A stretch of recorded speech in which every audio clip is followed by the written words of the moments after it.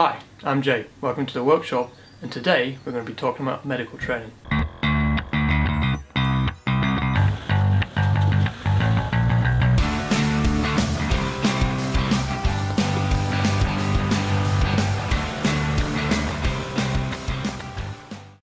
So, first of all, a little background about myself, medical wise. In my spare time I am a volunteer rescue medic, which means I cover motorsport events, large public events, stuff like that, and provide medical assistance to the public, as well as cutting competitors out of cars and dealing with the injuries that are associated with that at motorsport events. So through that I've got quite a lot of extensive medical training, which I can also use outside of my voluntary capacity while on our trips. So it got me thinking. Obviously I'm in a bit of a different position, but the average Joe setting out on this first aid or medical training, whatever you want to call it, normally isn't the forefront of a lot of people's minds. Now, as with everything in the overland community, the level of training and the amount of equipment, which you can see I carry quite a lot of it, will depend on your situation, how many people you travel with, what countries you travel in, how long you go for, or do you go around the world as a full-time job, or do you go away on weekend trips or a couple of weeks worth of trips at a time. So this question can't be answered with a simple, yep, that's the course you need to do that and you'll be fine. I think it's more of a gradient. So we're going to start at the bottom with what I reckon everyone, not just in the overland community, but everyone needs, and that is a bare minimum of some kind of first aid training, whether it is just CPR with AED use, or a one-day first aid at work. I think personally everyone should have some kind of first aid qualification. Again, this can be used in your workplace, it can be used at your home if one of your family members gets injured, as well as when you're out on trips in the middle of nowhere, or even just for a quick weekend break. What you need to keep in mind is a lot of first aid courses base their syllabus on the fact that help is going to be quite close at hand. Some first aid courses even depend on a 15-minute response from the local ambulance service, for example. Now, even certain parts in the UK, that's not possible. We're talking rural Scotland, some parts in Wales. An ambulance can be half an hour, 45 minutes away at the worst of times. So things like that you have to bear in mind as well. So I would say the basic Overlander, as I'm going to call him, or her, who is taking weekend to week trips solely in the UK, a first aid, normal 1, ideally 3-day first aid qualification would suffice. Now, someone who is going to be travelling in a little bit more remote parts, and we're not talking out in the middle of Russia quite so yet, but even some of the regular travelling in rural areas of the UK and Europe, we need to start bumping up the skill set a little bit more.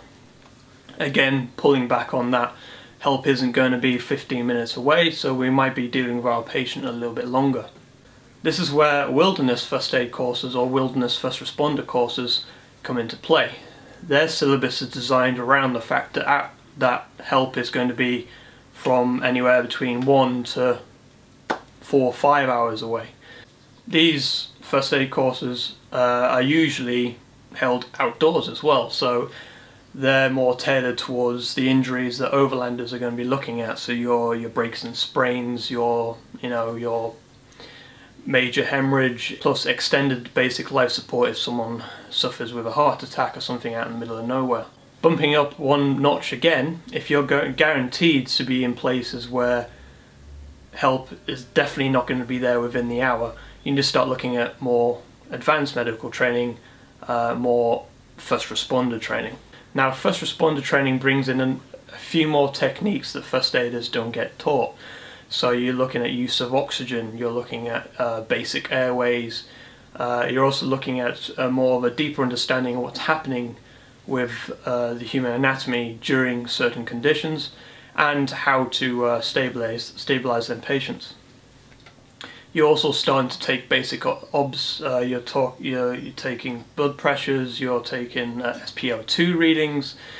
Again, because you're going to be with the patient for a little bit longer. You also start to understand more things about like life-saving techniques such as catastrophic hemorrhage, and like I said before, the basic airways, things that can keep people alive until further help arrives. So you're going to start using things like tourniquets, hemostatic dressings, chest seals, MPAs and OPAs. Now to step it up even one more level again, and if you're going to be in places where there's a high risk of injury and you know you're going to be alone, you can start looking at the wilderness first responder. These differ from the standard first responder courses as they're tailored to be obviously in the wilderness. So you're looking at helicopter evacuations and protocols that go along with that, tropical diseases, managing dislocations, and again honing your skills even further on basic life support and stabilization techniques ready for when they get to further help. These kind of courses are starting to go towards more you're doing this full time, so you're traveling the world constantly, you're constantly putting yourself in that position where help isn't really going to be with you very quickly. Now, wilderness first responders, it is getting quite high top tier level now. There's not a lot further you can go from there unless you start getting involved in remote team medics and things that are more kind of aimed at providing professional service. So you're doing this for a living, you know, you're being a part of an ambulance service, or you're dedicated medic in a team of exploration specialists or scientific studies, stuff like oil rigs, that kind of thing. But if this just starts to interest you, you can go even further. So like myself, I did a basic first aid course, and I was looking around to doing more and more courses on this kind of thing when I stumbled across the volunteer service which I'm currently a part of. Now, the courses they were providing, A, I was getting free of charge because obviously I'm volunteering my time to help the community, and B, they were tailored at someone providing a professional level of service to a patient.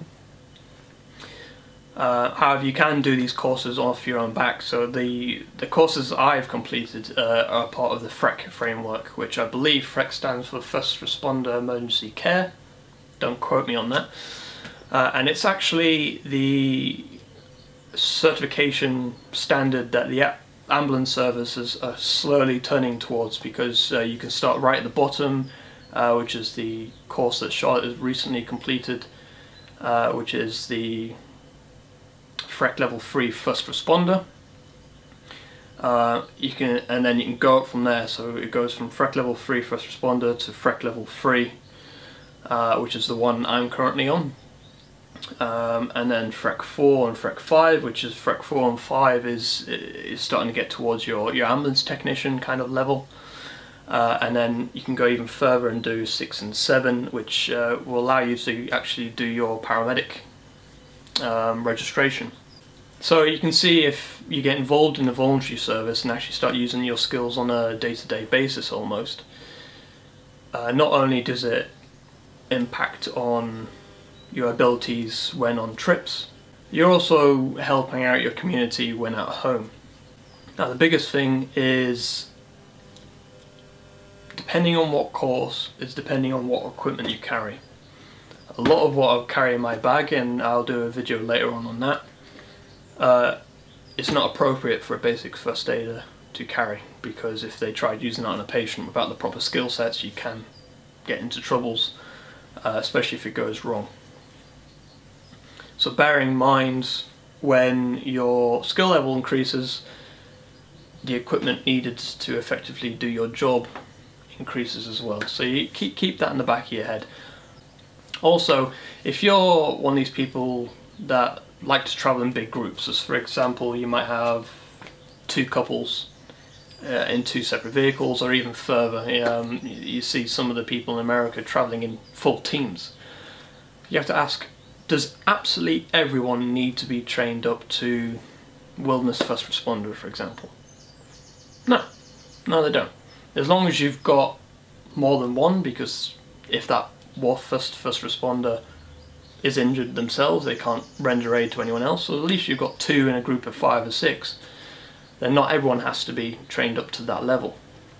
However, everyone should have a basic understanding of first aid and the techniques going on. So everyone should have first aid, for example, with 2 more appointed first responders. Hopefully that's kind of cleared up a little bit, and it should definitely be in the forefront of people starting out.